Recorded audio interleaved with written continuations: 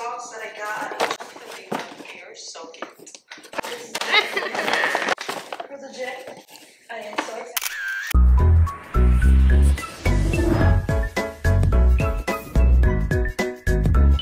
So today I have a little bit of a Sephora haul for you. These are two separate shopping trips. The first time I went into store, and then I also ordered, I don't know why I said that like that, also. And I also ordered some things online as well. It's not a massive Sephora haul, but I haven't done a Sephora haul in a while because I don't really do bulk orders unless it's the Sephora sale or everything is for review, but I actually made a couple leisurely orders of some new items that I was intrigued about. So we are going to do a haul. You've seen some of these, but you've also not seen some of these, but we're just going to talk about what's new at Sephora and what caught my eye. So let's go ahead and get into it. I'm going to start off with this, which you've seen that I've picked up because I've already done the dedicated review. This is kind of the reason for this video in general. I went into Sephora to pick up this, and then I left with a bunch of other things, which then inspired me to purchase more online. So this was the gateway right here. So this is the NARS Soft Matte Advanced Perfecting Powder. I picked up the shade Cove. They do have a limited shade range, but this isn't a powder foundation. It is a more sheer product. But when I was in store and I was looking at the shades, they were all very odd. This shade looks pretty light on me. It is borderline too light, but I make it work.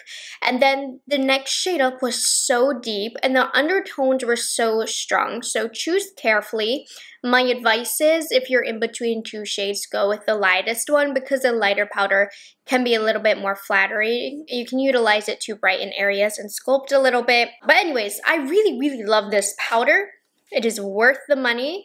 The packaging is so slim, which I think makes it great for travel. It makes it great if you're a makeup artist. I love how slim it is. It looks like a little Thin Mint, right? It's so tiny. I think in my review, I was like, this looks like a potato chip. This does not look like a potato chip, Morgan, but I meant in that it was very thin, but the powder itself is very blurring. It helps makeup last longer for sure. I think that this powder is definitely catered for oily skin. So if you have oily skin, I really think this is going to control the oils and make your makeup last longer. As somebody with dry skin, more normal to dry. It's not super dry right now, but I can see the powder on my skin. It's not undetectable. If you prep correctly, if you use a good setting spray, and let's say even if you're dry, you're going somewhere where you might get a little sweaty or it's a little humid, love this powder if you live in humidity. So this is one of my new favorite powders. I'm not going to go and say it's an all-time favorite. It's not going to end up being an all-time favorite, but I am enjoying my time with it. I think it's an amazing pressed powder, and it's definitely worth the pickup if you're interested. As I suspected, NARS did a great job, which they always tend to do with their complexion products. Curiosity got the best of me, and this was not purposeful, but I picked up 3 shades of the Too Faced blushes.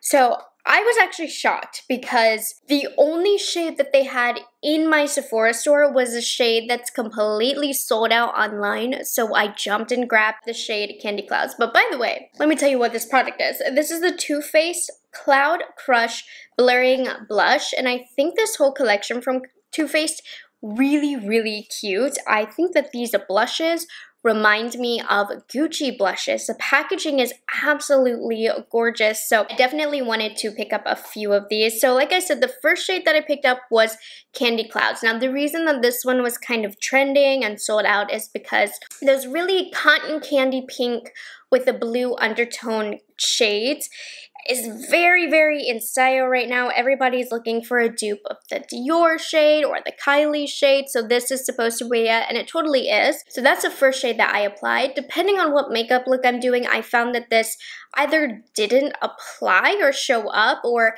if it did, I had to really build it up. And then next on this cheek over here, I picked up, these are 2 I picked up online after because I felt inspired, the shade Golden Hour, which is also a pink, but it has more warmth to it. And I applied it to this cheek.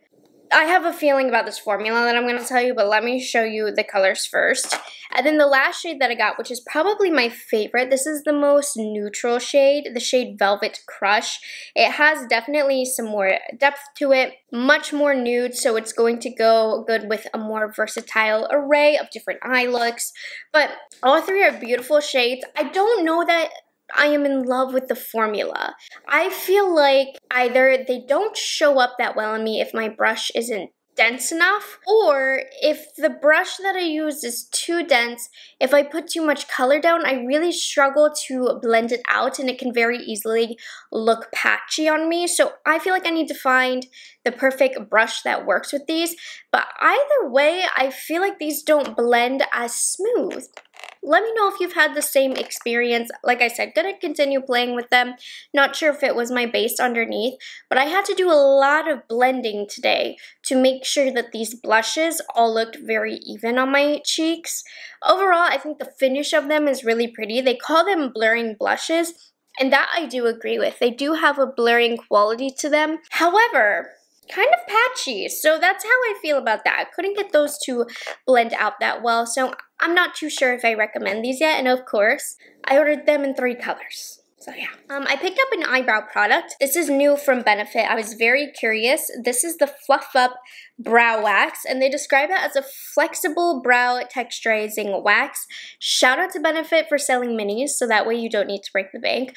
But I got this to see how it compared to my favorite Too Faced laminating brow wax, which is the best brow wax I've ever used. So I have decided this is definitely not as good as the Too Faced. So for one, I don't like the spoolie as much. It doesn't separate the brows in the way that the Too Faced does. That just makes it look much more thick and full. It's just like a normal cheap spoolie that does an okay job, but it's just not the Too Faced one. Also, what I don't like about this one as much as the Too Faced is that it doesn't dry down hard. I kind of like the feeling of it drying down. It gives it more hold throughout the day, more longevity. This one, your brows continue to stay a little soft. Now, this does a good job holding, but it's not as good because it doesn't dry down. It continues to feel a little waxy in the brows. But I think someone might like this if you didn't like how hard the Too Faced made your brows feel. And two, I had someone tell me that they felt like the Too Faced, there was just too much product coming out. It was overwhelming for the brows. This does not put as much product in the brows. You can see it was a white wax, but it definitely applies less than the Too Faced. So while I still prefer the Too Faced, I think the Too Faced is the end-all be-all. I definitely can see some people, if you didn't like the Too Faced, you might like this Benefit one. So I think it's good. It does hold my brows up really well. So that is something to be said, because my brows, while thin, they don't stand up how I want them to. They don't like to stay styled. They are quite unruly. This does a good job. So I do like this. It's hard when I have the Too Faced in my life because everything is better than the Too Faced, but I do like this. I think they did a good job with it, and I definitely think that there is a crowd of people who might like this. This next purchase that I made was quite pricey because they are the new Hourglass Lipsticks. So I picked up 2 in store, and then I picked up 3 online. And then lo and behold, after I placed those orders, Hourglass actually sent me a PR package of every single shade in the line, 21 shades. So my most previous upload was actually me swatching all of them, but I still wanted to show you the 5 shades that I spent my hard-earned money on. What shades did I deem worthy of spending the money on? Because these are expensive. They are $38 each. Now, I'm not saying these are the top 5 best shades, but these were the ones when I was looking online and in store that I felt that I would use the most, that I shelled out my own money for. So let's start off with the packaging of these. They come in this really gorgeous gold packaging. It's not as heavy as I feel like most luxury lipsticks are. It's a magnetic closure. I think they look luxe, but they don't feel luxe. This is what the lipstick looks like. Overall, I can tell you, based on the formula, very, very hydrating. Not extremely long-lasting, but decent for a cream lipstick. I definitely think it's a good luxury formula. Do you need to run out? Is it an absolute emergency to pick these up? No, but I think they are beautiful. So let me swatch the ones that I picked up. So first we have Alpine. This is the lightest shade. It's definitely the most nude. So if you're looking for a warmer, peachier nude, Alpine is the way to go. This range overall has some pretty deep shades, so you're not going to get a lot of supernatural ones. And then we also have Lotus right here, which is more pink. Now the lipsticks that I have on today are these two mixed together. So I have this peachy shade and then the pink shade to brighten it up. So that's a mixture of Lotus and Alpine, but I do like Lotus because it's more pink. Next, I have Tide, which Tide is a little bit more pinky of a nude. This one I think I'll end up using every day. This one is still one of my favorites even after swatching all 21 shades. This next one, Dove, is also still one of my favorites, and I like this one because it's a bright shade, but it's not too bright. You know, it's not a super bold shade, but it does brighten up the face. So I definitely recommend Dove if you're looking for something unique, a little bit brighter, but not too obnoxious. And then this is the deepest shade that I picked up for myself. So the shade is Flora. I didn't end up loving this one on my lips as much. It's a plumish kind of shade. I don't see myself wearing it too often, but it is a good deeper shade. So, yeah. So those are the 5 shades of the Hourglass lipsticks that I picked up. And then finally, I picked up a lip gloss from Dior. I can't avoid Dior. As much as I don't want to buy Dior, some of their products are so amazing and their stands and displays are always so appealing. So I picked up this Dior Addict Lip Maximizer. It's a plumping lip gloss. Did they reformulate these? Because they said they were new on the display.